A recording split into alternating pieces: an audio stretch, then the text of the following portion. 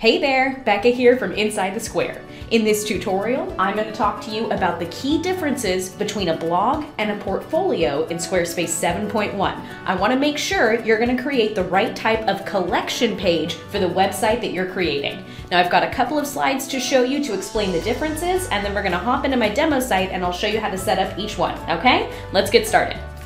Both blogs and portfolios are what's known as a collection page. Store and events are also collection pages as well. It's one main collection of items that's displayed on a collection page. For store, it's individual products. Events collect single events inside that big list of events.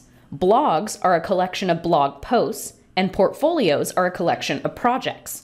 Now, all collection pages have a nested URL structure. That's yourwebsite.com/blog/post, or yourwebsite.com/store/product1, for an example.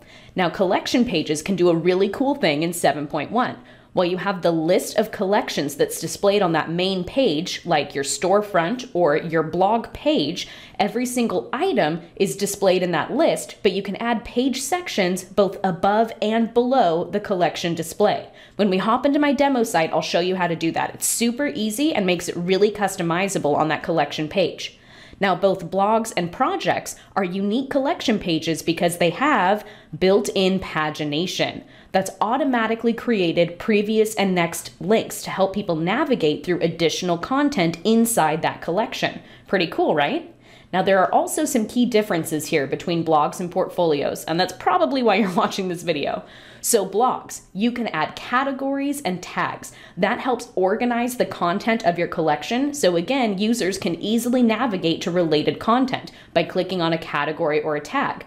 This also lets you do things like display an archive block that lists just blog posts in that category, for example. That's something I do on my own website. At insidethesquare.co/mobile, you'll see a list of all of my mobile-specific tutorials. They're all in the same blog with all of my other tutorials, but I can show just the blog posts in that category by using that particular type of content block in Squarespace. All right, back to the differences here. Blogs can also have comments. Blogs can also be scheduled in advance, and they have author profiles. That is unique to blogs alone in Squarespace 7.1. Now, blogs have pagination, that nested URL structure we talked about. They also have specific SEO for the individual post, which I think is really cool. Projects can do that too. And then, of course, their collection page, which we already talked about. So those are the main things that you can think about when creating a blog. You've got categories and tags, comments, scheduling, and author profiles, and then pagination, nested URL structure, page-specific SEO or post-specific SEO, and they are a collection page, or they're a part of a collection page. Now, projects are different because you get more layout options. Projects are made up of page sections. With blog posts, you have just one main block of content for that blog. You don't get to add page sections above or below on an individual post page. That is specific for projects. However, projects don't have categories or tags. They don't have comments. You can't schedule them in advance, and you can't create an author profile. They do have pagination, nested URL structure, page or project specific SEO, and they're a part of a collection page, so you get a list of all the projects. But again, no categories or tags, no comments, no scheduling, and no author profiles. Hopefully this Venn diagram on the screen here helps explain that a little bit more so you can decide which one is the right one for your website.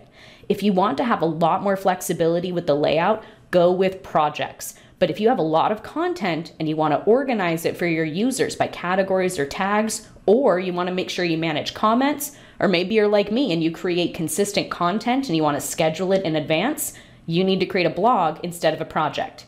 Now let's go ahead and hop into my demo site because I want to show you exactly how to add page sections to that collection page, both above and below the list. And then I'll also show you the big difference between blogs and projects when it comes to layouts. You ready? Let's hop in.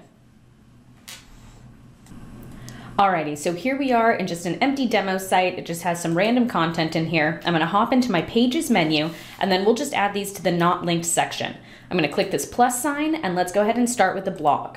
Now in 7.1, no matter what layout you start with, you can always change it later, so just grab one so we can get going here. There we go. Alrighty, so I'm gonna hop into edit mode. So you can see inside this blog, I have these individual posts. If I click on these three dots right here, I can open up the settings for that post. And this is where we'll find things like the status, whether or not it's published, scheduled, needs review, all that fun stuff. This is where you can schedule it in advance. We have other options like adding an individual thumbnail. This is where you would edit the URL for it. And we have an excerpt down here at the bottom. I do want to mention really quickly, I do have a training on how to set up a blog in Squarespace 7.1 that'll walk you through all of these details step by super simple step. Head on over to insidethesquare.co/blog for a link to that training, and I'll also link to it in the description below. It's totally free, and it breaks down all of this setup for a blog a lot slower than I'm doing in this particular presentation about blogs versus portfolios. Okay, cool. All right, back to my demo site.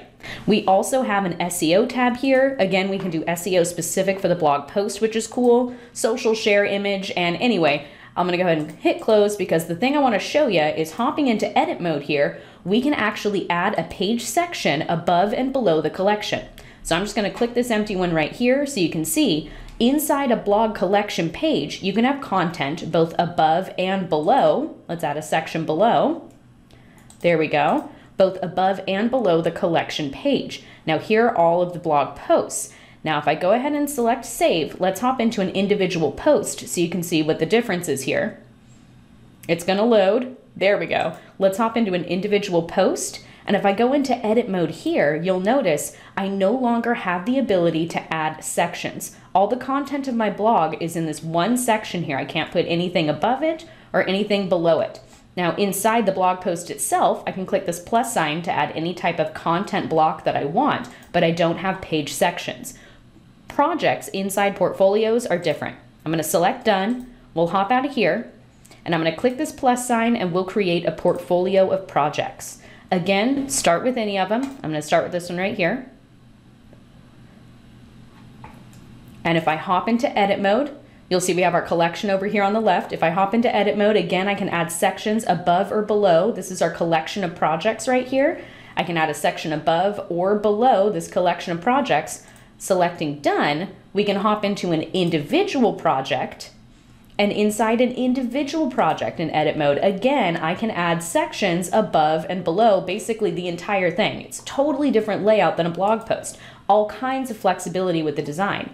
Now, just like blog posts, if I click on these three dots right here and select settings, we'll have options for SEO, and under the general tab, we can change the thumbnail image and the URL structure. Now, this is a bit different than a blog setup, and I do have a separate training for this as well. If you want to go through all the details to learn how to create a portfolio with different projects in it, head on over to insidethesquare.co/portfolio for a link to that free training. But for this overview, that's the main difference there. We can add page sections to individual projects, not individual blog posts, but on both collection pages for this entire portfolio and for this entire blog, you can add page sections above and below the collection display.